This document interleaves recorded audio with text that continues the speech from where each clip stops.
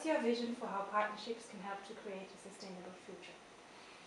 Partnerships are a way to explore new concepts and new problems, new solutions.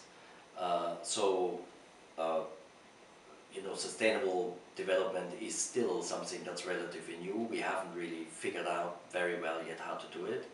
And partnerships allow various players from business, from NGOs, from science, from politics, to come together and explore new ways, explore new ideas.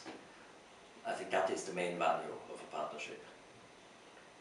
As a partnership driver, what inspires you to make partnerships work? Well, on the one hand, it's nice when they are effective, and they're mainly effective when you get the right kind of people together with the right kind of commitments, the right imagination, the right drive, and different roles that actually work well together. So sometimes partnership can be tremendous fun, because you feel like you're really at the cusp of developing something new, and you're really having an impact with your partnership.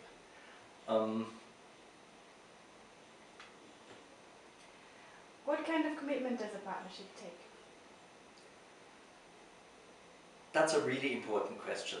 When you go into a partnership, it should be with a purpose in mind, with a focus, with a question that we want to answer through that partnership, with a problem that we want to solve, with a solution that we want to implement.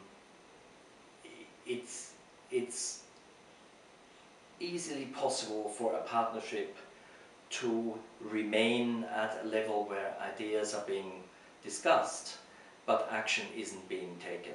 And that only happens when the different partners actually implement lessons from the partnership in their own work and commit time and money to the result of that partnership. So if you go into a partnership, you should commit to what that partnership is about.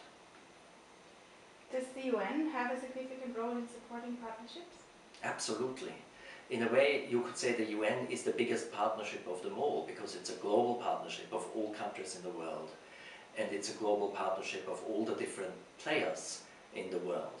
So it sets a model, and at the same time it is the convening place for partnerships to happen.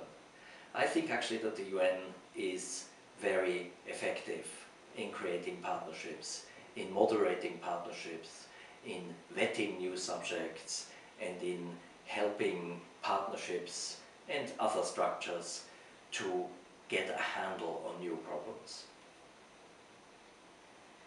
What are your hopes for partnerships after Rio+20 and for REEP's work? Continuity, for me, is the first point. Yeah, Rio is a checking point, it's a moment where we can check how far we are with partnerships, what we've done well, what we've done not so well, what has worked, what do we want to upscale.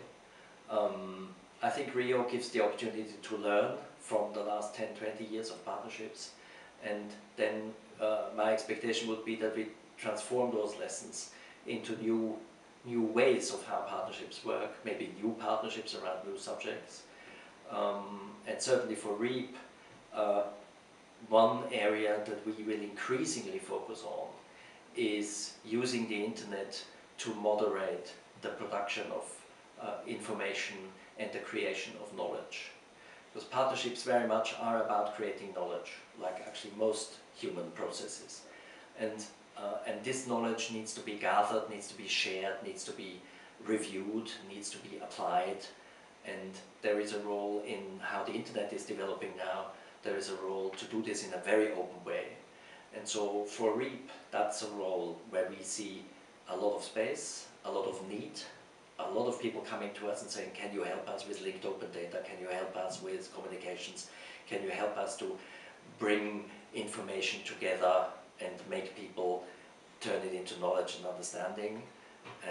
It's a very exciting field, and that's certainly something that we will go into much more. Thank you.